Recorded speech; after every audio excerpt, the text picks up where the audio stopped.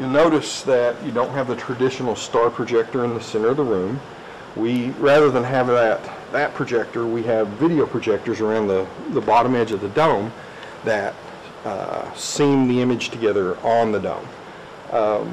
The star projector, if you were in the planetarium community, there is a debate that rages between having that star projector in the center of the room or video projection.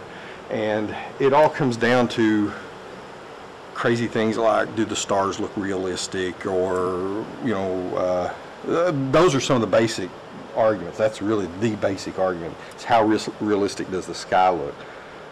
Here with this system, I can lift you off Earth and I can fly you anywhere you want to go in the universe. And so there's a versatility, and I have yet to have a member of the general public say, that just doesn't look like the right sky.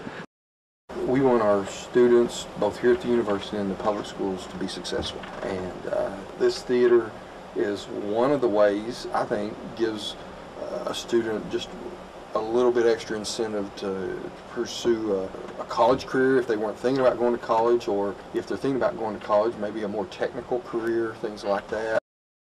Well, our system here, everything's virtual. All our knobs and buttons and sliders are all virtual.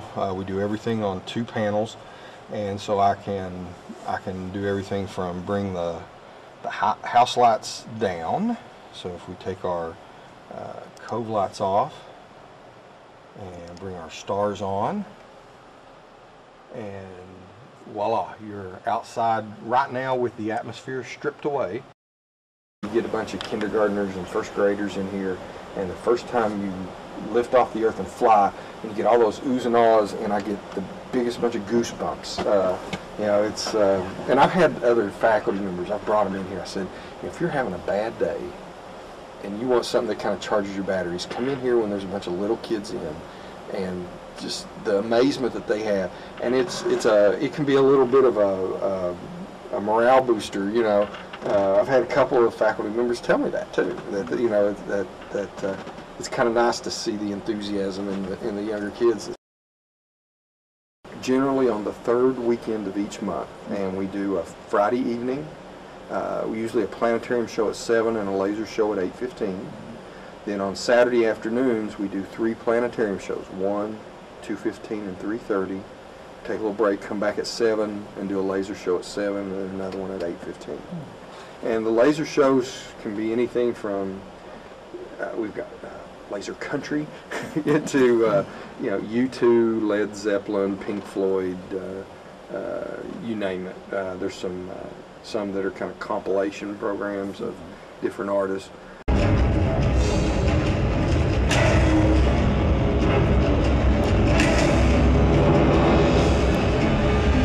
you can see, this is full dome, seamless, and that's 5 projectors and 5 computers working in harmony to do that.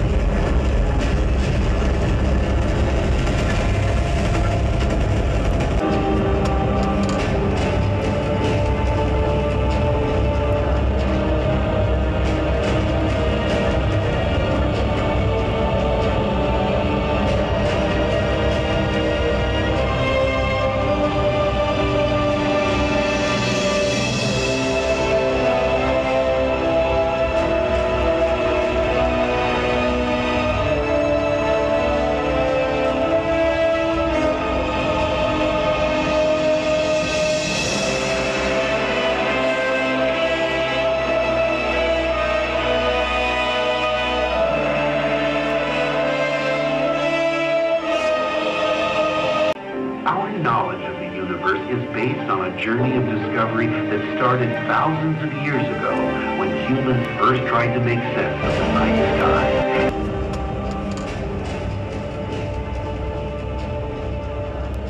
Some people that know a little, you get some that know a lot, but most of the folks, I think when they come in, they walk away with some little tidbit that they didn't know before they came in.